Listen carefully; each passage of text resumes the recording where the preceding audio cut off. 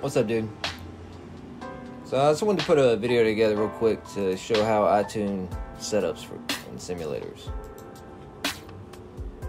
Usually the default tune is too loose for me, and most any tunes I try from other people, they're usually they're really fast, but they're, like I said, they're just too loose for me. I can't control the car very well. When I tune my setups, I'm not necessarily looking for speed as much as I'm looking for stability. I want to be able to control the car. So what I'm doing is essentially trying to lock the car down. Everything I do here is going to be the antithesis or the opposite of going fast, but it's gonna make the car stable. And for me, that's more important than tuning a car for speed. I like to think I can make up for it here and there, but if a car is too loose, I cannot control it. So it doesn't do me any good for the car to be super fast if I can't use it. For some reason, simulators tend to suck out of the box. Hoping this would help somebody somehow. It took me a while to pick up what I have learned, so I figured I would just share it. Anyway, starting with the actual tuning, what we're going to do is we're going to start with the differential and preload. It's going to stabilize the car. That's what we're looking for. We're looking for stability. It's going to take away some of its agileness and dartiness, but it's going to add stability. That's what we're going for here. So we're going to increase this. Normally, I would never suggest you make the swings the adjustments that I'm going to be making here. I've been working with this car for a minute, so I have an idea of what I'm looking for. But normally, the biggest adjustments you want to make is 3 to 4 notches in a direction. This one here, we're going to make some decent swings, but I'm just for your, and when you're setting up your setup, go 3 to 4 notches max on every adjustment you make until you figure out exactly what you're looking for. Back to here, we've increased the preload and clutches. I'm going to increase. This is actually going to loosen the car up slightly by increasing this. It's going to make the differential kick in a little sooner, but just go with me here. This is what we're doing. I'm increasing the clutches, increase the preload to 190. I nearly doubled it. We're going 190. Engine braking, I'm going to add some engine braking, mainly because I think any car with a front engine, rear wheel drive car, for whatever reason, they just act better and handle better in going into turns with more engine braking, in my opinion. So I add engine braking. Traction control, we're bumping up. I want to be able to control myself here. And let's see here. So we're going to leave that. Suspension-wise, again, staying really brief. We're not getting into the components very deeply at all. But I'm going to tell you, caster, I increase. Always go positive caster. It just adds to stability. It makes the car slightly harder to turn, if that makes sense, but it increases the stability. It keeps it settled so much better. Increasing the caster just keeps the car so much more settled. So we're increasing that. We're leaving the front for the most part alone. I am going to add a little bit more bump stop just to give the spring a little more traction, or not traction, a little bit more a little more space before it, but whatever. I increased the bump to give the shock a little more room to move around. I'm leaving the front for the most part. Coming to the rear, what I'm going to do is I'm going to drop the rear ride height. And what that's going to do is just going to angle the car back slightly. And again, it's just going to promote understeer. Spring rate, we're going to stiffen, mainly because I dropped it. Bump stop, we're going to give it a little bit more room to move. And going to bump, I'm going to go up like 6 notches on everything. 7 on slow bump. We're going to go, probably keep it, well, we'll go 7. And then 6 and 6.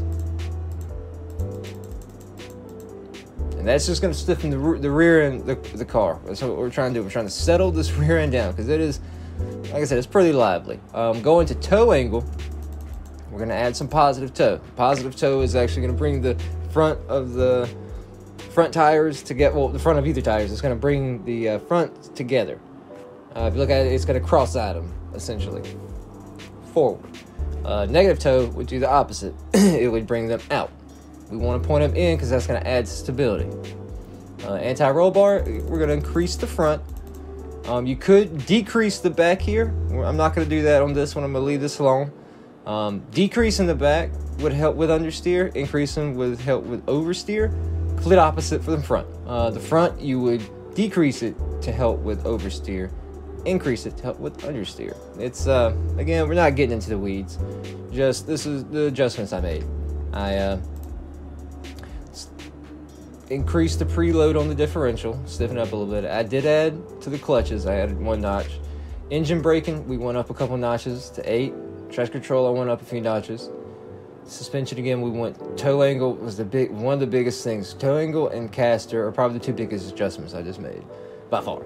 I added positive caster, positive toe in the front. I added to the front anti-roll bar, and then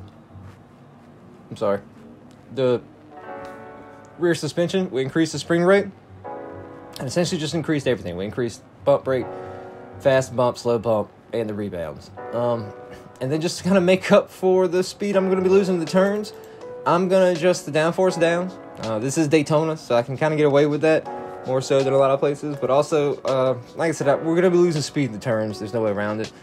And again, this isn't a done setup by any means, so I'm not even touching the tire pressure here. I'm not really getting into how to make that perfect. You can certainly work on that, and the camber angle, 1 to 2 notches more negative if I did anything. But for now, we're going to leave it. We're leaving the way we got it. We're going to save as we'll call it tight.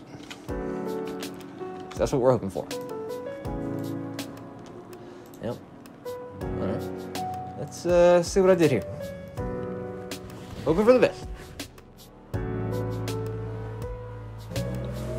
For lucky, I made the car slightly easier to drive, a little more stable. And fair warning, I'm getting used to a PlayStation 4 controller, so mind the erratic driving here.